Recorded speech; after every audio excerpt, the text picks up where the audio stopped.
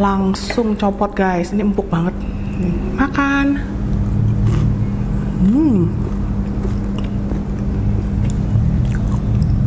Empuk banget guys ini ayamnya. Hai guys, balik lagi sama gue, it's me JJ. Kali ini gue masih kulineran di daerah Tegal, Jawa Tengah guys. Jadi kali ini gue mau nge-review salah satu kuliner wajib coba yang ada di sini. Namanya ayam goreng sari raos. Gini guys penampakannya. Nah, jadi ayam goreng sari raos Bandung ini ada di Jalan Gajah Mada nomor 91 Tegal, Jawa Tengah. Jadi kalau kalian masuki di Google Maps juga akan langsung ditunjukkan ke tempat ini. Nanti gue akan langsung ngobrol dengan perwakilan dari ownernya dan gue akan nge-review sefantasi apa kuliner dari ayam goreng sari raos Bandung. Jangan lupa ikutin gue terus, support terus channel gue dengan like dan subscribe video gue di bawah ini. Jangan lupa nyalain loncengnya supaya kalian dapat update terbaru video dari gue. Thank you guys.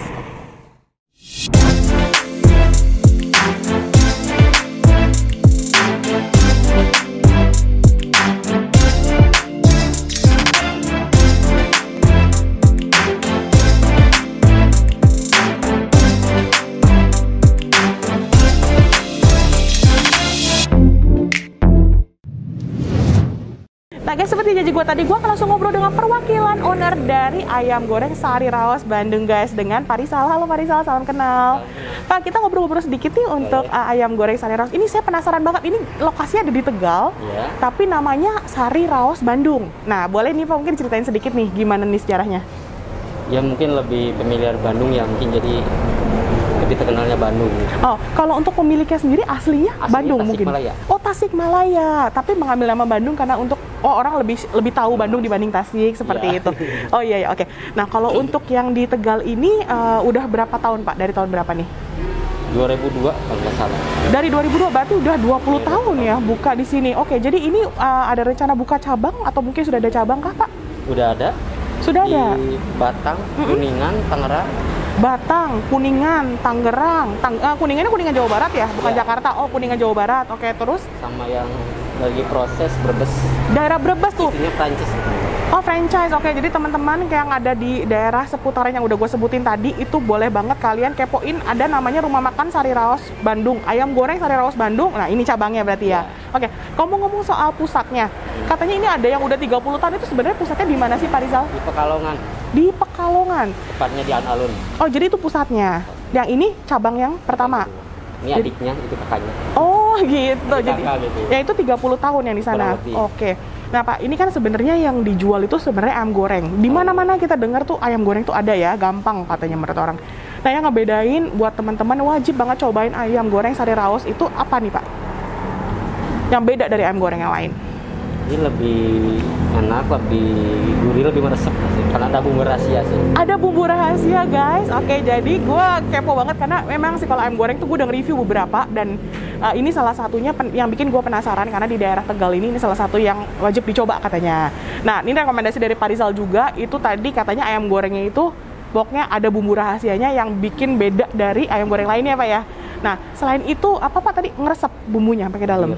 Terus lebih empuk, tapi menggunakan ayam kampung. Ayam kampung. Harganya berapa sih Pak di sini ayam goreng per piece-nya? Per potong 27.000. 27.000 karena menggunakan ayam kampung. Iya. Oke.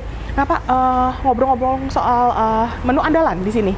Menu andalan yang ada di Sari Raos itu apa yang wajib banget dicoba nih kalau lagi main ke sini? Ayam goreng, bebek, burung dara. Ayam goreng, bebek, burung dara, semuanya digoreng? Digoreng. Bakar juga bisa. Bisa dibakar, tapi yang andalannya yang goreng. Oke, terus selain itu Pak? Pepes juga ada pepes ikan gurame. Aneka pepes. Oke. Tahu, pepes jamur, pepes ikan peda. Satu lagi yang bikin ayam goreng itu menjadi khas itu sambelnya Pak. Nah, itu yang ngebedain ayam sari raos ini sambelnya gimana nih Pak di sini? Sambelnya ada kita dua macam, merah sama hijau. Oh, ada sambel merah, sambel hijau. Gue pecinta sambel hijau guys.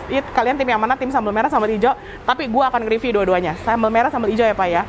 Itu bedanya apa tuh Pak dibanding sambel yang lain Pak?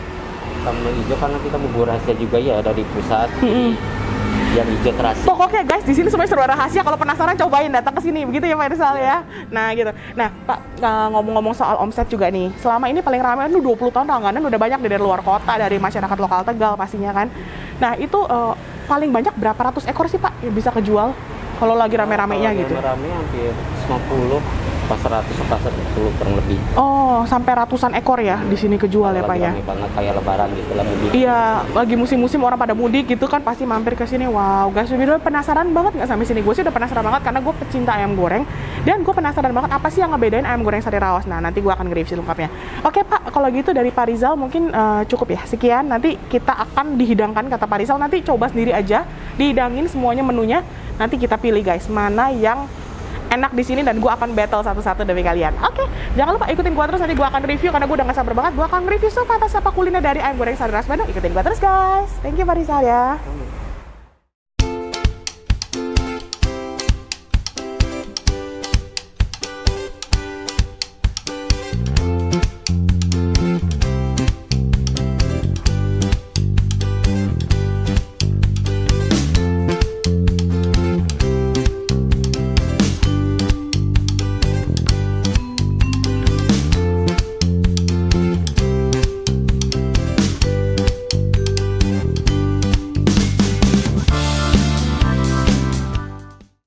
Nah guys, jadi gue ada di pintu masuk dari ayam goreng sari raos Bandung. Gimana penampakan dalamnya? Ikutin gue guys.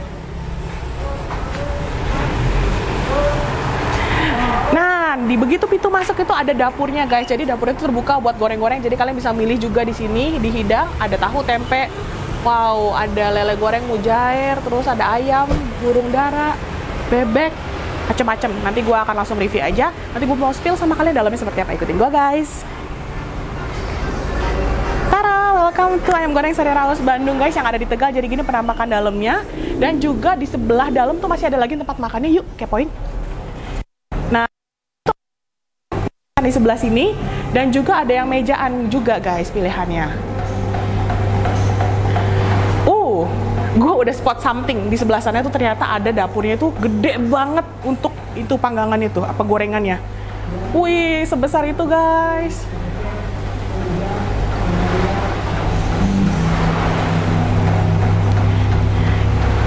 Jadi pastinya masih tradisional banget ya di sini diolahnya. Dan ternyata nggak cuma sampai sini, di sebelah kiri gua tuh ada lagi tempat makannya. Jadi memang benar-benar luas banget, 20 tahun guys di sini. Yuk kita lihat di sebelah kiri gua ada apa aja di sini. Nah, di sini untuk area lesehan juga guys ternyata. Tuh, wah tempatnya adem, terus benar-benar kayak rumahan, lesehan. Panjangnya dari ujung sampai ujung sana. Jadi kalau kalian ada rombongan juga bisa pergi makan satu keluarga, atau mungkin sama company outing mungkin ya, sama teman-teman kerja tuh bisa ambil area yang sini lesehan. Dan untuk di sebelah sini juga masih ada lagi ternyata guys. Nah ternyata di sini ada ruangan lesehan guys, dan ber-AC dong. Tara, seperti ini. Dan di sini juga ada ruangan di dalam ruangan lagi guys. Nah di sini juga ruangannya ber-AC juga. Semuanya konsepnya lesehan, dan pastinya bisa karaoke di sini. Iya, tadi bapaknya ada sempat bilang sama gue kalau misalnya kalian mungkin beberapa orang di sini dan hanya untuk beberapa lagu boleh dikasih free menggunakan fasilitas karaoke di sini guys.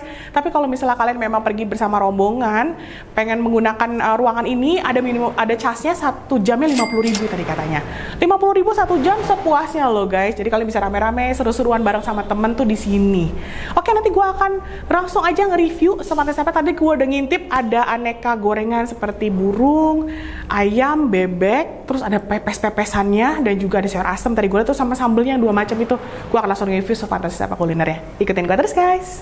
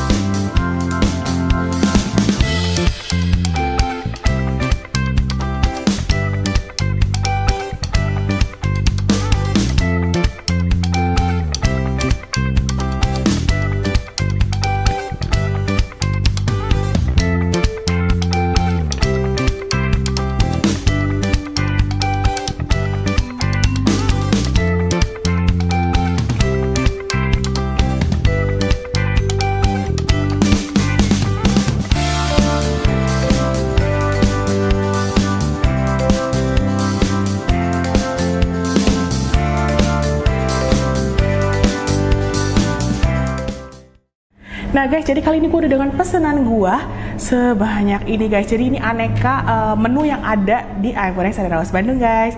Jadi gue langsung aja spill sama kalian. Untuk nasinya ini proporsinya 6.000 guys. Terus untuk ini ada sayur asem. Sayur asemnya itu harganya 5.000. Terus tumis kangkungnya juga harganya 10.000. Terus ada terong pecak, itu harganya 8.000. Terus ini yang tadi masternya itu ayam goreng itu harganya 27.000. Terus untuk ati-atian sama kepala itu 4.000-an, tahu tempe 2.000. Terus ada bebek guys nih. Di sini juga ada menu bebek sama burung darah gorengnya. Ini untuk burungnya ini seekor gini 30.000. Nah, yang untuk bebeknya 28.500. Nah, jadi mereka juga ada menu pepes-pepesan guys. Jadi mereka ada pepes ayam. Nah, pepes ayamnya itu sebesar ini harganya 28.000. Terus ada pepes jamurnya 7.000 dan juga ada pepes peda. Nih, pepes pedanya harganya 10.000. Dan mereka juga ada minuman es jeruknya itu kayak gini guys. Ini harganya dari 10.000-an dan aneka jus-jusannya itu dari 12.000. Oke, ini gue mau minum dulu karena di Tegal tuh udah panas banget. Makanya gue ngambilnya di sini di tempat yang AC. Seger-seger gitu. Oke, langsung aja gue nge-review. Nah, ini kalau misalnya kalian datang sama rombongan katanya memang sistemnya disangkuin kayak gini. Udah gak sabar banget, gue langsung aja gue cobain nih masternya guys nih, tuh. Nah, ternyata itu memang harganya 27.000 tuh sebesar ini loh. Ini dadanya puas banget nih. Ayam kampung, tapi kayaknya ayam kampungnya bener-bener ayam kampung yang tuh. Nih, langsung aja gue cobain. Oke. Wah, langsung copot guys. Ini empuk banget. Makan.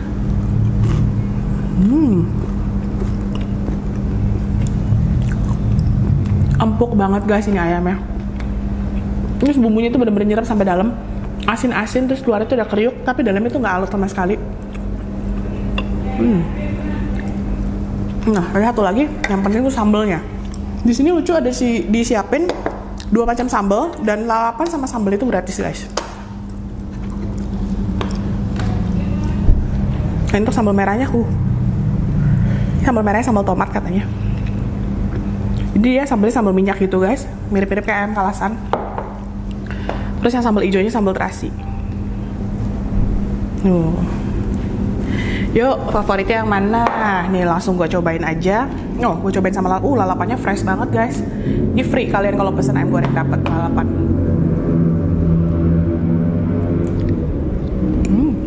Nah sekarang gue mau cobain sambalnya pakai ini aja. Gue cobain yang merah dulu.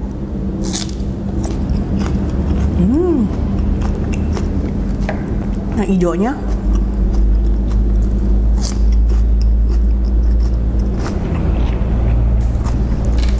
gue pecinta cabai hijau karena ada wangi-wanginya. Tapi ternyata di sini yang sambal merahnya itu enak banget guys. Gue sih suka banget ya. Karena gue coba sama ayamnya.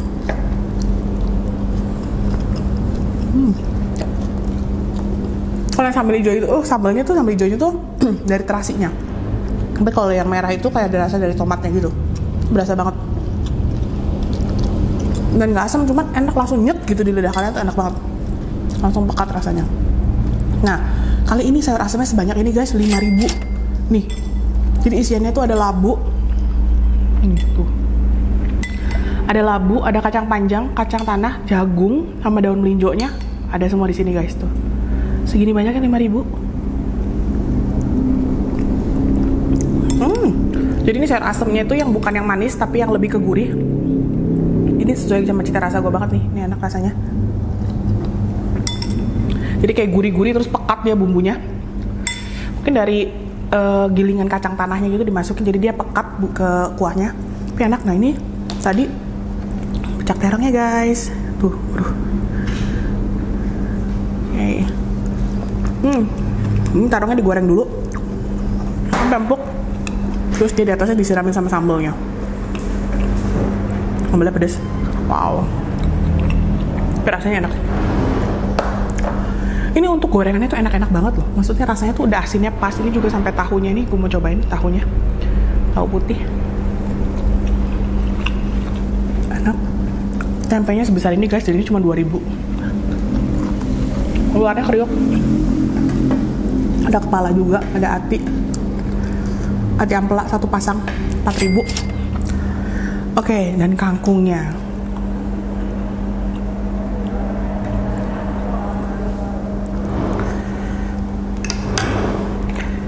Dia kangkungnya polos, ditumisnya pakai ada bawang bombay, cabai merah, bawang goreng, kangkung, bawang putih, udah itu doang sama bawang merah kayaknya.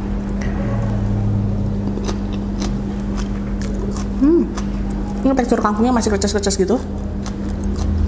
Jadi bukan yang tipikal yang layu, dia masih yang segar. Enak. Oke, selanjutnya ini gue cobain gorengan yang bebeknya guys. Nah bebeknya sebesar ini 28.500. Nah, ini gorengannya sama. Ini bebek sebenarnya agak susahnya karena dia banyak bulu biasanya, tapi ini bersih. Sama daging bebeknya itu biasa diamis. Ini gue cobain. Nggak keras sama sekali, nggak ada amis-amisnya. Ini mirip daging ayam loh sebenarnya. Jujur li guys, bener. Karena nggak ada amisnya. Ini masih kerasa bebek sih, enak. Karena lemaknya. Ini enak banget karena ini salah satu bebek yang pernah gue makan tapi nggak alot sama sekali, itu enak. Nah ini dia nih, tara burung dara goreng 30.000 guys, satu ekor. Kecil banget ya guys, nih pahanya aja sekecil ini. Dia tuh hebat loh, bener deh, kayaknya mereka tuh kayak ada resep rahasia. Gue nggak tahu mereka direndam pakai rempah apa yang bikin tuh sampai empuk banget. Tuh gak ada habisnya sama sekali, terus nggak keras. Malah teksturnya tuh kriuk, asinnya pas, enak ya. Ini salah satu menu ayam goreng favorit gue guys di sini. Ayam goreng sari raos enak. Oke, sekarang kali ini pepesannya guys. Jadi aneka pepes yang akan gue review kali ini adalah untuk pepes pedanya sama pepes jamurnya. Gue buka dulu.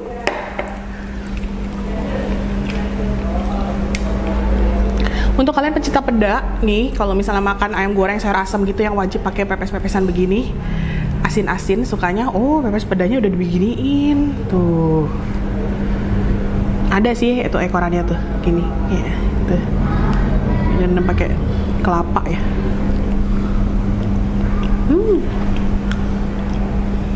Itu rasanya khas banget, tradisional. Terus ini dong guys, jamurnya ini salah satu pepes kesukaan gue, pepes jamur. Dia pakai, nggak tahu nih, dari kunyit mungkin apa kecur nih, kuning-kuningnya.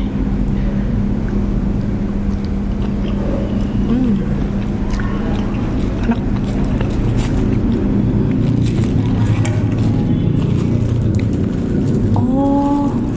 Tuh pepes ayam.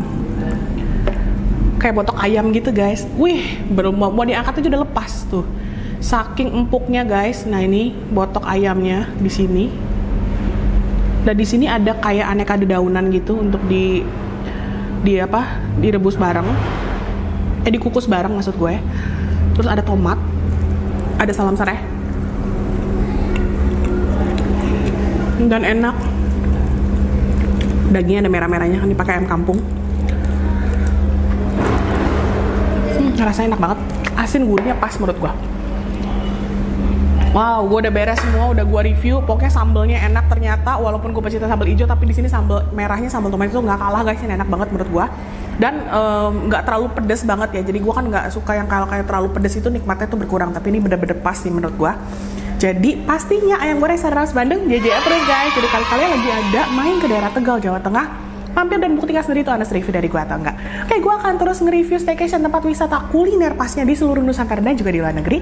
Jangan lupa support terus channel gue dengan like, share, subscribe video gue di bawah ini. Jangan lupa nyalain loncengnya supaya kalian dapat update baru video dari gue. Salam kuliner guys. Nah guys, jadi gue udah beres nge-review ayam goreng sari raos Bandung, pastinya JJ approve guys. Jadi gue kali ini keluarin limited edition gue guys, stikernya. Ini berarti kalian wajib banget cobain dan buktikan sendiri Anas review atau enggak guys.